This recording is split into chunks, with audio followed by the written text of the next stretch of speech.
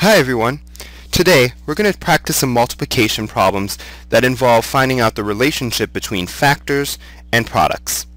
So here we have a chart and let's see what they want us to do. Fill the missing numbers on the lines. The first one has been done for you. So we have the first factor, which is 45, the second factor, which is 4, and the product, that's 180.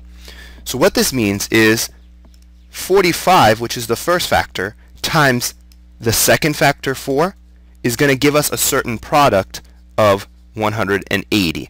So what happens is when you see first factor and second factor, you should think multiplication, because whenever you see the word product, that means the answer is part of a multiplication problem. So here, let's take a look at the first example we have there, which is 3 times 38, or 38 times 3, because we're doing multiplication, and that's a really cool thing about multiplication. The first factor can come first, and then the second factor, or the second factor can come first, and then the first factor. So let's do 38 times 3. And notice I'm writing it in column form.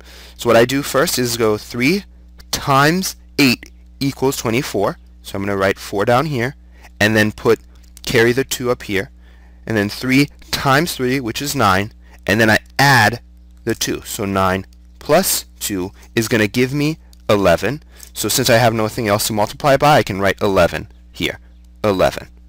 And then the answer for this one is 114.